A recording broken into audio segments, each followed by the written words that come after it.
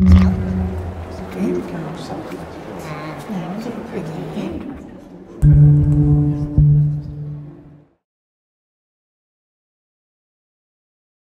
Marianne, who are you?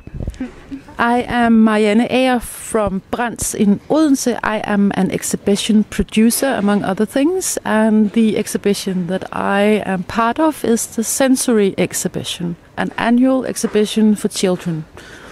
Okay, and has that been going on for a long time, or is it quite new? It has a long tradition. This January we are opening the 26th Sensory Exhibition, art exhibition for kids. And what's so special with this sensory exhibition, or what makes it different to other exhibitions? What's different is that we aim this exhibition at children, and at the same time we invite children into our normal exhibition space.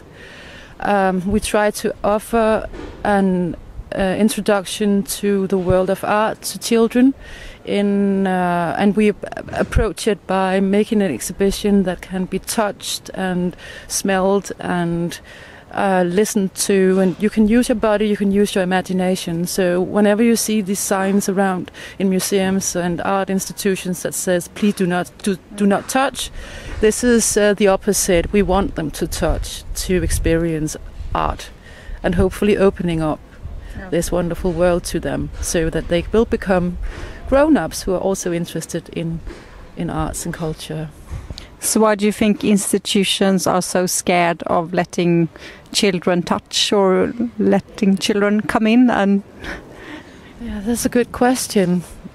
Maybe it's got something to do with the fact that it's not just something you do. You have to work hard to make it a success.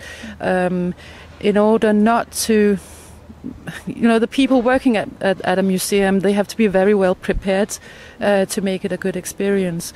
So it's not just something you do. You have to work hard to make them feel welcome, and also to make the staff at the museum feel that they can handle it in a good way. So it's hard work, and maybe it's just too much.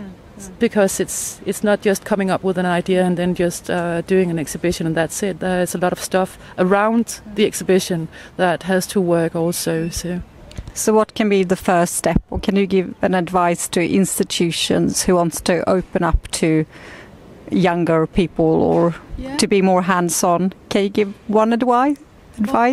One piece of advice is how to start. They could come and visit us and see how we do it. And we like guests, and we like to cooperate with people. So they're more than welcome. That could be a way to start. Okay. Thank you very much. Thank you. Okay. Tack så jättemycket.